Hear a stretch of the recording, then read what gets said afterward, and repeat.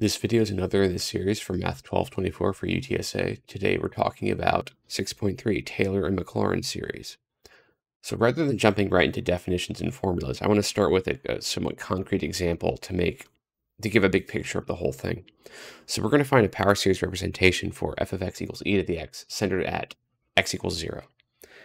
So how do we do that? Well, of course, we're going to assume that there is a power series. Let's say that e to the x equals the sum as n goes from 0 to infinity of some coefficient sequence c sub n times x to the n. There's some coefficient sequence that will do this, right? So this would look like c0 plus c1x plus c2x squared plus c3x cubed plus c4 x to the fourth, and so on. So dot, dot, dot. There's two basic pieces of information we need to figure out what those c values should be. The first thing is, when x is 0, so e to the 0 power, of course, e to the 0 is 1, right? Well, we're going to get c0 plus c1 times 0 plus c2 times 0 squared plus c3 times 0 cubed, and so forth. So this is just c0. So c0 is equal to 1. That's the first thing, okay? Now, the other thing that we need is the derivative of this function and power series, because, of course, the derivative of e to the x is e to the x. So, yeah, let's say e to the x equals d dx of e to the x, okay? And so this is going to be, of course, the derivative of the power series, which I'll use this version of it. So this will be from n equals 0 to infinity of c sub n times x to the n, and we'll just do the term-by-term derivative. This will be the series n goes from 0 to infinity of c sub n times x to the n minus 1 power. Okay, so when n is 0, well, of course, this is a 0 here, so we'll get 0 for that term. So 0, if we want, plus, well, when n is 1, we'll have c1 times x to the 0 power, which would be 1. So c1 times 1 times 1. So c1 plus, so c2 times 2 times x to the first power plus c3 times 3 times x squared, and so forth. Okay, now this is all equal to this series that we started with. So this equals c0 plus c1 times x plus c2 times x squared plus c3 times x cubed plus dot, dot, dot. We're actually missing a term that I'd like to be able to fit in here. So I'm going to resize things a little bit. So let's do this. Yeah, that should allow it to fit. Let's do one more term over here. So c4 times 4 times x cubed plus dot, dot, dot. So think back to when we did partial fraction decompositions and we were solving for coefficients, say ABC, for example, in the partial fraction decomposition, the coefficients of the numerators. And we'd have two polynomials that were equal. So for any x value, these would be the same thing. And what that means is the coefficients have to be the same. So this constant coefficient has to equal this constant coefficient. This linear coefficient has to equal this linear coefficient, and so on. This quadratic coefficient has to equal this quadratic coefficient. Okay? So what we get from that is the following. I get, of course, the 0 doesn't matter. I get that c0 equals c1. And of course, we already know that c0 is 1. I get that c1 equals c2 times 2. c2 equals c3 times 3. c3 equals c4 times 4. And we could continue this pattern. It holds up. c4 equals c5 times 5, for example. If I take these and rearrange them a little bit, basically divide by the appropriate value on each side, then I will get the following. I will get that C1 equals C0, C2 equals 1/2 of C1, C3 equals 1/3 of C2, C4 equals 1/4 of C3, C5 equals 1/5 of C4. If we keep this pattern up, what we find is the following, that Cn equals 1 over n times Cn minus 1 for whenever n is greater than or equal to 1. Of course, C0 we already know. So this is a recursive definition for the sequence. And if you think about it, C3 is 1/3 times C2, but C2 is 1/2 times C1. So this could be rewritten as 1/3 times 1/2 C0. And then C4 is, of course, 1/4 of C3, but C3 is 1/3 of 1/2 of C0. So this would be 1 over 4 times 1 over 3 times 1 over 2 C0. So it turns out that Cn equals 1 over n factorial times C0. Now C0 we already found is 1. So Cn equals 1 over n factorial. So there's the closed form version of that sequence. Okay, so we're going to get that e to the x equals the series and goes from 0 to infinity of 1 over n factorial. You might think, well, hold on a second. What about 0? Well, remember 0 factorial is 1, so that's okay. Times x to the n. Okay. Now this is called the Maclaurin series for e to the x. We'll get into more detail on that later. Okay, this is basically a power series representation for e to the x. We could think about, do we have room? I got a little bit of room. We could think about what is the radius of convergence if we wanted to. So I could look for rho, to do the ratio test, rho equals the limit as n goes to infinity of the absolute value of 1 over n plus 1 factorial times x to the n plus 1 over 1 over n factorial times x to the n. So this is the limit as n goes to infinity of the absolute value of n factorial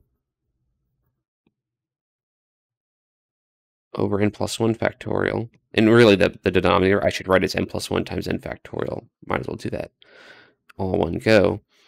Times x.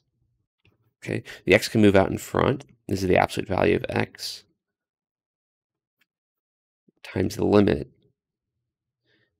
as n goes to infinity of 1 over 1 plus n, or n plus 1 rather, same thing. So of course this limit is 0. So it turns out for any x, this series converges. So this works for any x value. Anyway, that's just our first example, and we're not going to go through this procedure for all of them. I just wanted to motivate that you can do this, and in fact, I wanted to motivate, or more specifically, the presence of the factorial. Like, where does that come from? Because we're not going to do this for all of them, so I just want to show one example. So before we go on from here, I want to take a look at what the graphs of this look like. Okay, so here I have y equals e to the x, and here I have the 0th term. So this is just y equals 1, right? So if I increase big N, and I look at, say, the linear up to the linear term, so the first partial sum, and then I can increase that and do more terms and see that, yeah, this seems to match the graph really well. And it goes out to like -20 when you have 50, degree 50, when big N is 50. And if we did more of this, this section here would move out farther to the left. Desmos does not really like to do more than that. Let's try to get it to do, let's go with 60, see how it handles it. It's going to start bogging down though. So let's move this over. And you'll see that this place where the graph matches goes further. Yeah, I went a little bit further, see? And of course, we did like 100 terms that would go further than that. So what's the general idea? If f is a smooth function at x equals a, the Taylor series of f at a is the following. What does smooth mean? Smooth just means that every derivative exists. The first derivative, second derivative, third derivative, and so forth. You can keep finding derivatives, and you never run out of derivatives. That's required for the formula to work, basically. The series then goes from 0 to infinity of the nth derivative of f evaluated at a over n factorial times x minus a to the n power. I think this part's pretty familiar. This is just an element of any power series centered at a. So it's really this coefficient that's notable. Okay. In our first example, I used e to the x because e to the 0 is 1, and the derivative of e to the x is e to the x. So it worked out relatively simply. In the previous example, this numerator here is just 1 all the time. That's why that showed up. And of course, we centered at 0, which made things a little bit simpler. So the first term is f of a, which you may recognize as, oh, that's just the function value. The second term is f prime of a times x minus a. And you might notice, hey, wait a minute, this is the linear approximation. This is the tangent line, which is totally true. When you use just two terms, you're doing the linear approximation. Some books, when they talk about the linear approximation, will also automatically talk about the quadratic approximation. The next term is f double prime of a over 2 factorial, or in other words, over 2, times x minus a squared. So this is a quadratic function which approximates the original function.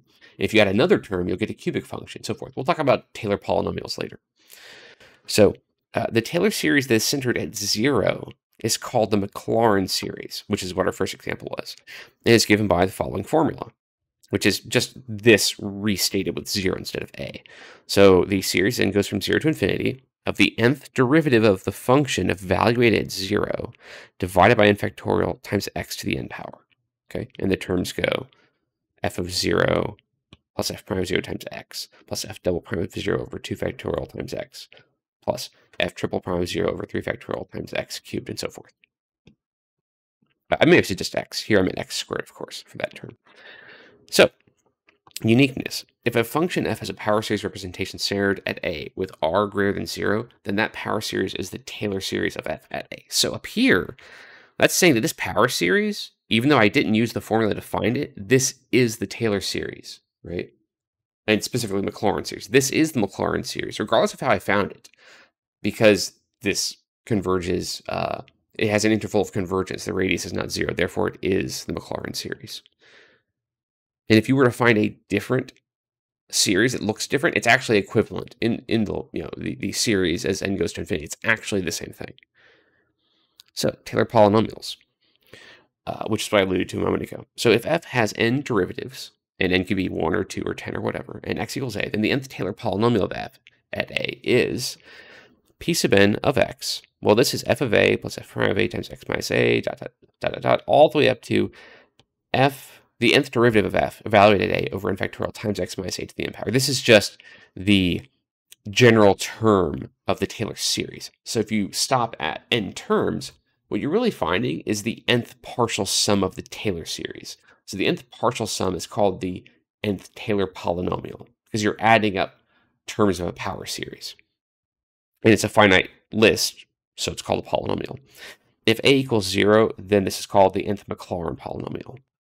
Okay, let's look at some examples. So we're going to find the first 4 Taylor polynomials where f of x equals 1 over x at x equals 1. So I'm going to need, depending on how you count, I'm going to start counting with, we're going to start with 0, but 0, 1, 2, 3, 4. So we'll say that the 0th Taylor polynomial is n equals 0. And the 4th Taylor polynomial, that's n equals 4. Let's go with that standard. So I'm going to need the first 4 derivatives. So f of x, I can write this as x to the negative 1 power. That may be helpful. Okay, so f prime of x, this will be negative x to the negative 2 power. F double prime of x, this will be 2 times x to the negative 3 power. F triple prime of x, this will be negative 6 times x to the negative 4 power. And then f, the 4th derivative of x, will be 24x to the negative 5th power. Okay, so I'm going to need the coefficients of the polynomials from these functions evaluated at 1. So f of 1, this is going to be, well, 1. F of 2, or rather, sorry, f prime of 1, I mean to say, this will be a negative 1. F double prime of 1, this will be 2. F triple prime of 1, this will be negative 6. And the fourth derivative evaluated at 1, this will be 24. So these are the numerators in the form f, the nth derivative evaluated at 1 over n factorial times x minus 1 to the n power. Okay, so am I going to find the 0th polynomial, p0 of x? Well, this is just 1. It's just the first coefficient. It's a constant function. Typically, we wouldn't use that, but that's what it is. So then p1, well, this is going to be the linearization. So this will be f of 1 plus f prime of 1 times x minus 1. So 1 minus 1 times x minus 1, or if you distribute that in combined like terms, negative x plus 2. Okay. So the next polynomial, p2, this will be the quadratic. So this will be f of 1 plus f prime of 1 times x minus 1 plus f double prime of 1 over 2 factorial is 2, times x minus 1 squared. Okay, so this will be 1 minus 1 times x minus 1. And of course, I could recycle what I've already done up here, right? Plus, well, f double prime of 1 was 2 over 2. That's convenient. Times x minus 1 squared. So this is, I will recycle this. So this is negative x plus 2. That's from these first two terms. And then, of course, 2 over 2 is 1. That's convenient. And then I'll FOIL this out. So x squared minus 2x plus 1.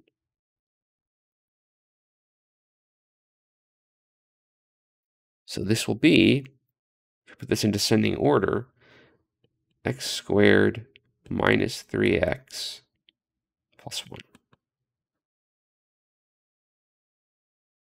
Okay. So the third one, p3 of x, this will equal, I'm going to get a little bit lazy. I'm going to say, oh, well, this is well, let's do it this way.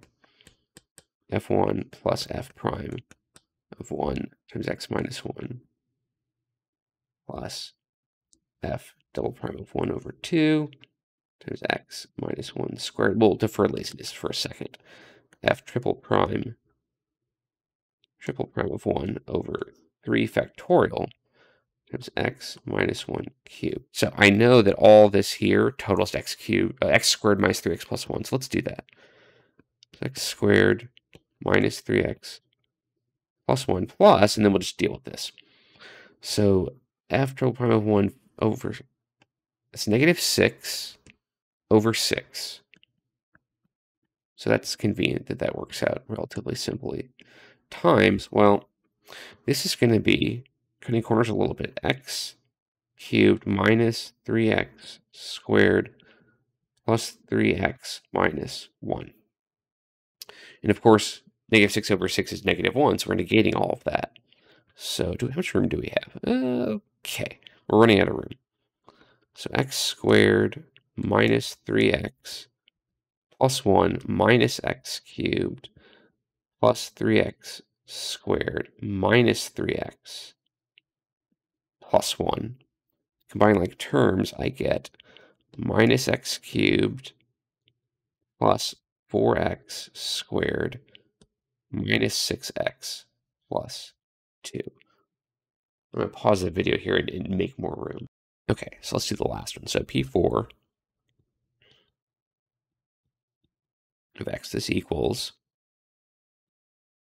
f1 plus f prime of 1 times x minus 1. And you might be wondering, well, why am I writing these as fractions? Well, this is really over 0 factorial, and this one's over 1 factorial, but of course those values are both 1, so I didn't bother writing them before.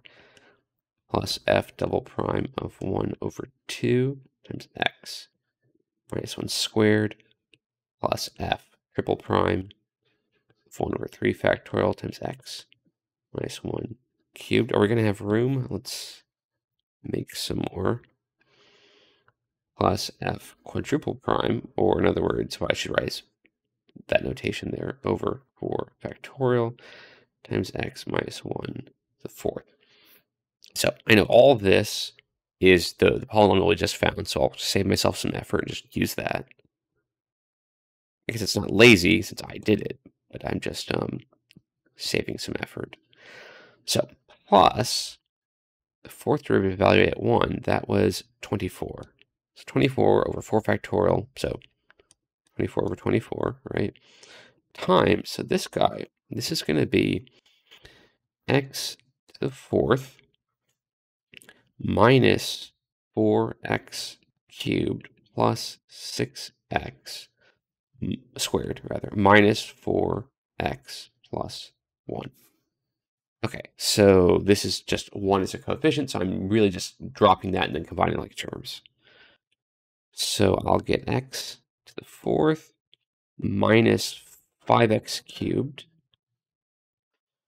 plus 10x squared minus 10x plus 3. And I just noticed I had a mistake, which some of you might have noticed. This is supposed to be a 5, and this is supposed to be a 4. This is supposed to be a 3, and the reason is I forgot about this plus 2 here. Let's go back and fix all that, right? 2 plus 1 makes 3, not 1. Okay, so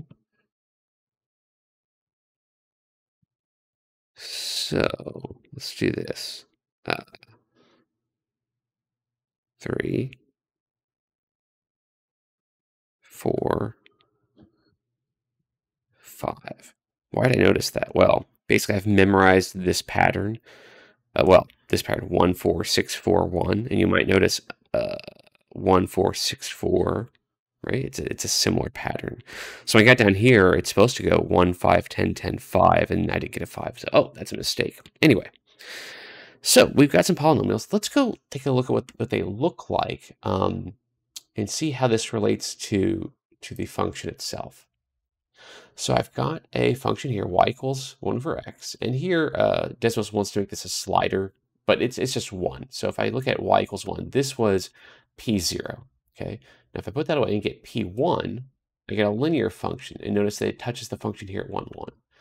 If I look at p2, I get a quadratic that approximates the function. If I look at p3, I get a cubic that approximates the function. If I look at P4, I get a quartic that approximates the function. Of course, the color is also red. If we went for P5, we'd get a degree 5 that approximates, and so forth. So as you move through higher and higher degree polynomials, you're getting polynomials that approximate the function better and better. Okay, so let's go look at the next thing.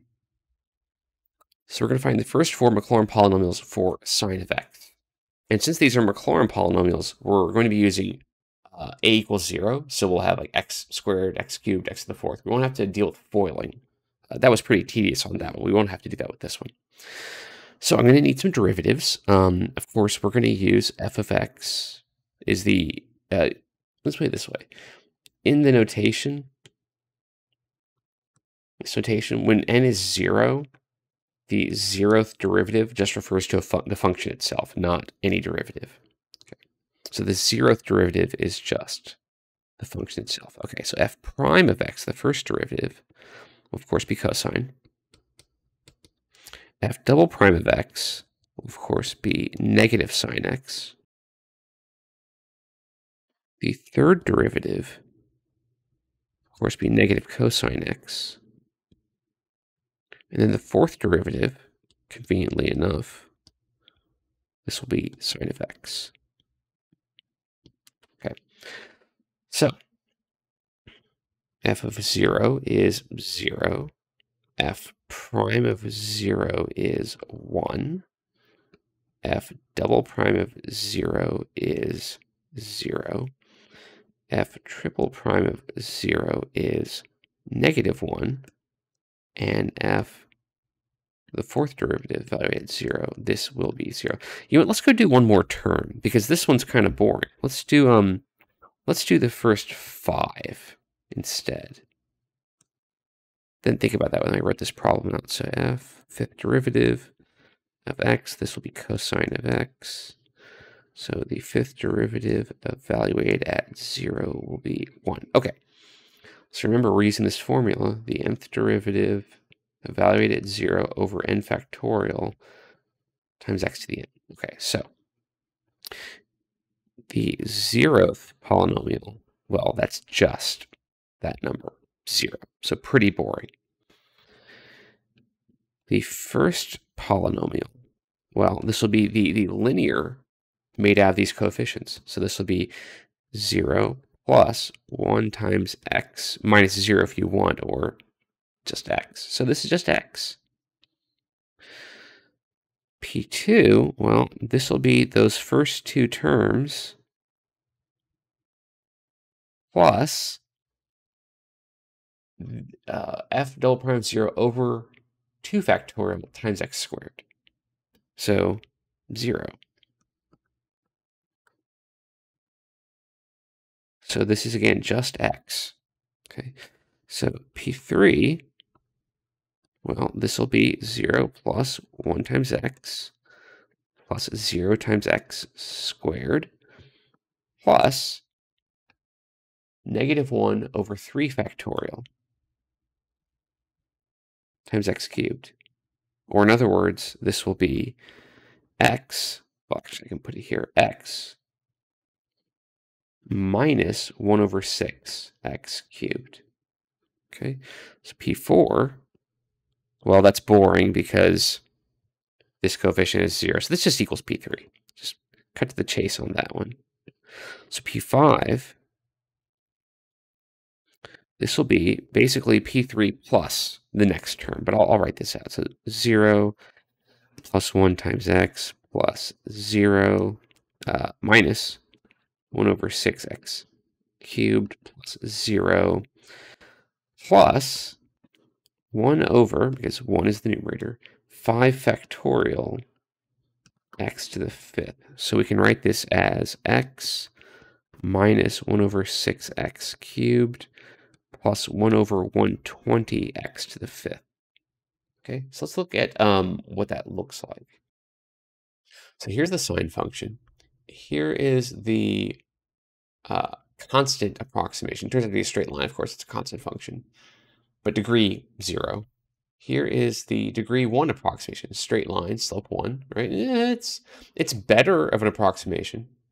And then here's the degree 3 approximation. So it approximates significantly better farther away from the origin. Here's the degree 5 approximation. You can see how past pi over 2, it's quite accurate. If we look at all these together, here is degree 0, degree 1, degree 3, degree 5. If we zoom in, you can see that the degree 5 approximation is more accurate farther out along the domain of the function. The degree 3 is accurate up to a point. The degree 5 is accurate farther out. And that's going to hold up. So the degree 7 approximation will be better farther from the origin and so forth. Okay, what's next? So representing functions with Taylor and Maclaurin series, not just the polynomials as an approximation, but using a series representation that gives you the function value. Find the Taylor series for f of x equals 1 over 3x at x equals 3, and find the interval and radius of convergence. Okay, so we're going to need to find some derivatives and look for a pattern because we want to have this full series representation, not just the polynomial.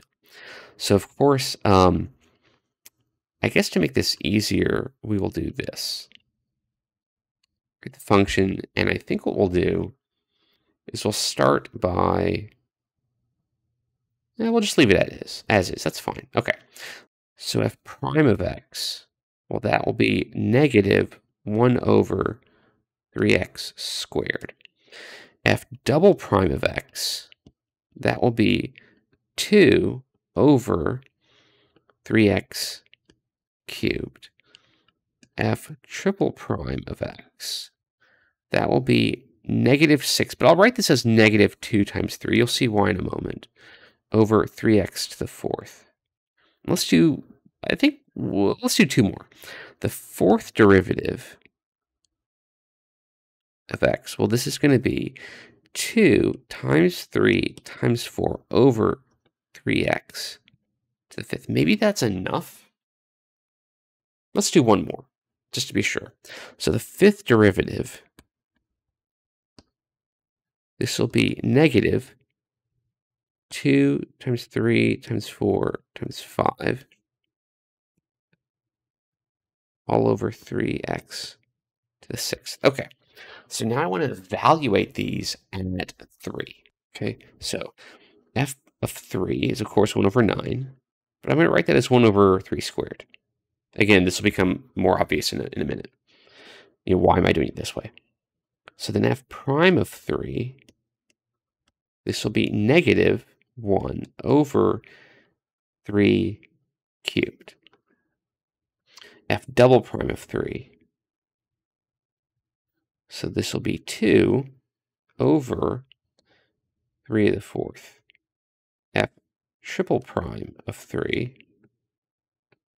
This will be negative 2 times 3, which I will not write as 6. I'll leave it the way it is, over 3 to the fifth. And I'm not going to reduce. Of course, these 3's could cancel, but I'm going to leave them as is. And you might say, well, why are you doing that? Well, I'm looking for a pattern.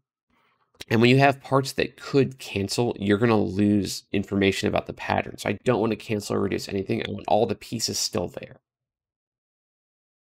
So this will be at 2 times 3 times 4 over 3 to the sixth power. And then the fifth derivative, evaluate at 3. This will be negative 2 times 3 times 4 times 5 all over 3 to the seventh. And I'm noticing a pattern. Maybe you are too. The denominator just gets more copies of 3, right? So maybe the bottom is 3 to the end, something like that. The numerator grows, sort of.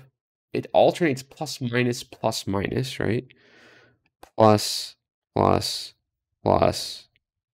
It alternates, so there's a negative 1 to the n power somewhere in there, or n plus 1 perhaps. But then also in the numerator, I'm getting new factors of differing values. I've got a 2, then I've got a 3, then I have a 4, then I have a 5 showing up. So maybe the numerator has an n factorial somewhere in there. And there's a little bit of guesswork. You just have to try out, I notice these elements. You just sort of start building a formula, and then you try out some values for n and see if they match up to what you're supposed to be getting. So it looks to me like I've got negative 1 to the n power times n factorial, and we'll check that that's right in a moment, over 3 to the n plus 2. Not just to the n, but n plus 2. And you don't have to notice this right away, but I noticed that we've got 3 to the seventh here on the fifth derivative, 3 to the sixth here on the fourth derivative. So the exponent is 2 more than the index that I'm currently working with. Okay, and of course, the factorial is up to 5 here. Well, we're on the fifth one. The factorial is up to 4 on this one. We're on the fourth one. Okay.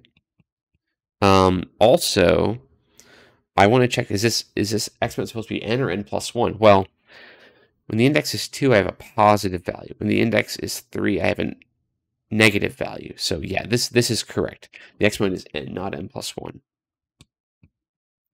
Okay, so there we go. That's the formula. And notice that this is the nth derivative evaluated at 3. Okay, this is not the entire coefficient. It's just part of it. So that means that 1 over 3 to the x equals the series n goes from 0 to infinity of, well, that whole thing over n factorial. So negative 1 to the n power times n factorial over 3 to the n plus 2 power times x minus 3 to the n power. And it might be pretty obvious to you that we get some cancellation here. And there's other stuff we could do. Let's do it this way. I'll give a couple of options because there's more than one thing, more than one way to write this. So the most obvious simplification is canceling those factorials, and we get this. Negative 1 to the n over 3 to the n plus 2 power, all that times x minus 3 to the n. But you might notice I have two exponential expressions with the same base. So I could multiply those together and get 3 minus x to the n if I want to. That's an option. But then this doesn't have the format of the power series we're used to, so maybe we don't need to do that. So let's do two things. Let's first go look at what these partial sums look like. Okay, so there's the function 1 over 3x. I've typed in the formula, and I went ahead and made this 3 minus x to the n power, but that's fine. So as I increase n, the partial sum function gets closer and closer and closer. Desmos is having a little bit of trouble calculating here, but you can see that, yeah, it's pretty close, right? And it looks like the interval is maybe 0 to 6 or 6 point something, right? Maybe 6. So let's go look at the interval of convergence. Okay, so how do we find the interval of convergence? Well, basically, we're just going to use the ratio test. So rho equals the limit as n goes to infinity of the absolute value of big fraction -1 to the n plus 1 power over 3 to the n plus 2 power, 3, n plus 3 power, right? If I'm putting plus 1 in for n, times x minus 3 to the n plus 1 power over -1 to the n power over 3 to the n plus 2 power times x minus 3 to the n power. Okay, we get some cancellation from that, but let's write out this way. This is the limit as n goes to infinity, just to make the cancellation more obvious. That will be -1, the n plus 1 power over -1 to the n times 3 to the n plus 2 power over 3 to the n plus 3 power times, well, that's just going to be x minus 3. That's already been kind of worked out. So this will equal the limit as n goes to infinity of the absolute value of, well, -1. Okay, so that ends up going away. Times 1/3 times x minus 3. Okay, so the x minus 3 and the 1/3 can move out in front. So this is the absolute value of x minus 3 all over 3 times the limit as n goes to infinity of, well, 1, right? Which, that's just 1. So this equals the absolute value of x minus 3 all over 3. And we need this to be less than 1 to have convergence. So -1 is less than x minus 3 over 3, which is less than 1. Multiply 3 on all components. So -3 is less than x minus 3. It's less than 3. So this tells me that the center is 3. Of course, we knew that. And the radius is 3. I can add 3 to all components. I get 0 is less than x is less than 6. So the radius is 3, and the interval is 0 to 6, as the graph seemed to indicate. Okay, what's next? Find the Maclaurin series for f of x equals ln of 3 minus x, and find the interval of convergence. Okay, so much like with the previous one, we're going to start by finding derivatives. I'll first start by just repeating the function, because we're going to need to know that. Well, we'll need to reuse it, and I want to keep the pattern up, is more what I mean. So f prime of x, well, using the chain rule, I get 1 over 3 minus x times -1, so I'll put the negative in the top. F double prime of x equals, well, just using the power rule and the chain rule, I'm going to have -1 over 3 minus x squared times -1 times -1. So the two negatives cancel each other out. So I get this. And then third derivative, again, using the power rule and the chain rule. So I'm going to have -1 over 3 minus x cubed times -1 times -2. So -2 over 3 minus x cubed, fourth derivative, and maybe 4 is enough. So this will be at -2 times 3 over 3 minus x to the fourth. Now let's do one more. The pattern may be obvious to you already.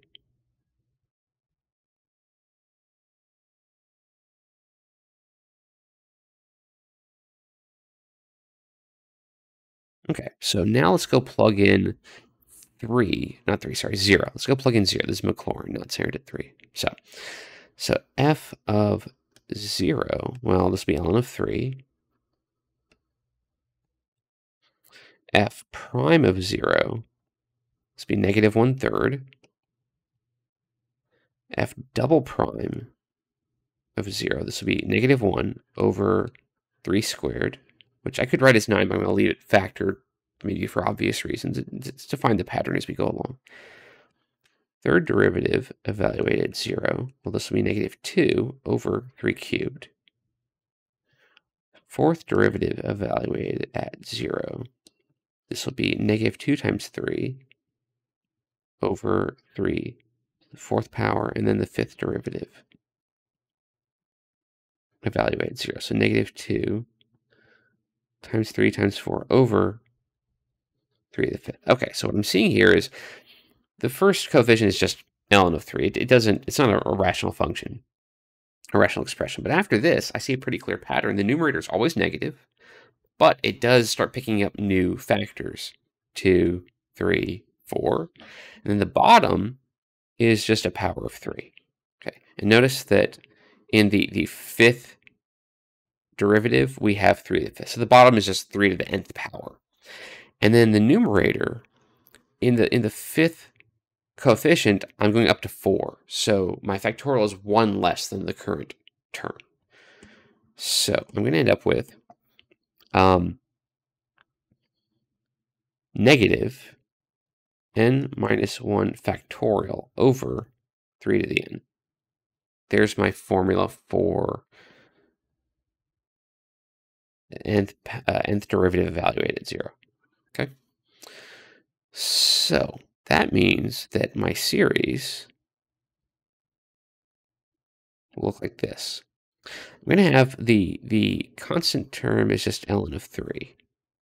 It doesn't fit into the formula very well. And so n will start with 1, not 0, because this is the 0th term. Infinity of, well, big fraction, n factorial on bottom, and then top, 3 to the n under negative n minus 1 factorial. It's a little cluttered, but we'll fix it. Times x to the n power. Okay, so let's simplify this a little bit. This is ln of 3. I'm going to take this minus sign and move it out here, just for convenience. It doesn't need to go, but that's fine. Minus the sum, and it goes from 1 to infinity. And I'm going to rewrite this because I have this factorial divided by this factorial. So this is a big fraction, or a long fraction, n minus 1 factorial over 3 to the n times, and of course this n factorial can be written as n times n minus 1 factorial.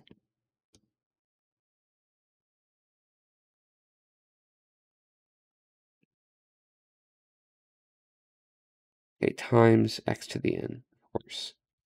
So I can cancel these out, and then what I can do is I can group, if I want this with this. I don't have to. I can write this as x over 3 to the n. That's optional if I want to do that. So we get ln of 3 minus series n goes from 1 to infinity of 1 over n 3 to the n times x to the n, or if I want, ln of 3 minus series as n goes from 1 to infinity of 1 over n times x over 3 to the n. That'll just make the ratio test slightly easier. So let's go look for, well, you know what? Let's go look for the graphs first. Let's go here. I've got the graph of ln of 3 minus x, and I've got this series programmed in, right? And n is 0, so we just have the constant approximation. If n is 1, the linear, then the quadratic, cubic, and so forth. And you can see that, yeah, this approximates pretty well. It looks like from -3 to +3, mostly like that's what I'm expecting. So let's go back and calculate the interval. Okay, so we'll use the ratio test. So rho equals the limit as n goes to infinity of the absolute value of, and you might think, well, what are we going to do with this guy? We just don't worry about it. It's one term. We care about the tail of the term, really, for convergence. It's okay that we're starting at n equals 1. So we'll just use this guy here. We don't have to worry about the ln of 3. So big fraction, 1 over n plus 1 times x over 3 to the n plus 1 power. All that over 1 over n times x over 3 to the n. So that equals the limit as n goes to infinity of n over n plus 1 times x over 3. Okay, that absolute value can move in front of the limit, so this equals the absolute value of x over 3 times the limit n goes to infinity of n over n plus 1. Right? Now, of course, this limit is 1, so this all equals, we're going to have room here, this equals the absolute value of x over 3, which we want to be less than 1 for convergence. So -1 is less than x over 3. It's less than 1. Multiply 3 on all sides. So -3 is less than x is less than 3. So my interval of convergence is -3 to 3. And the center is 0 as expected, as we were started with, because it's a Maclaurin series. Now, there is more to this that we're not covering. There's something called Taylor's theorem that involves the remainder calculation. Remember when we talked about, so for example, alternating series test, we talked about remainders of series. Well, with Taylor's theorem, you can do the same thing, and there's more that you can do, but I'm not going to test you on that, so we'll leave that out of this discussion.